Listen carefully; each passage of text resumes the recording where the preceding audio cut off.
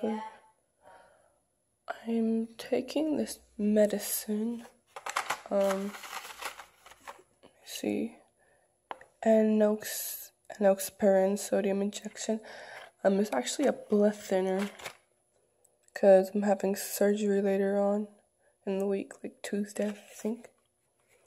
Yeah, Tuesday. And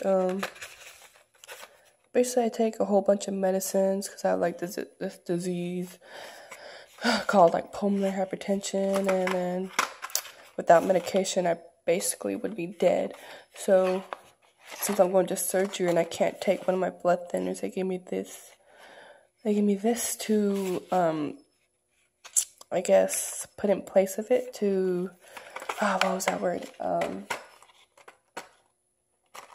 Whatever. Well, you guys know what I mean. And so yeah, that's what this is. It's a freaking needle.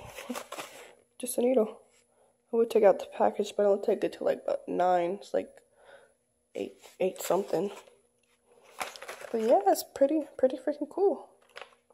Well, unless you're not the one getting poked. Probably don't think this is quite that cool, but for me it's kind of everyday life. I do this at least once a year, so I'm not that all surprised.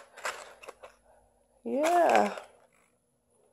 A sick person showing you needles they're gonna poke themselves with. So entertaining.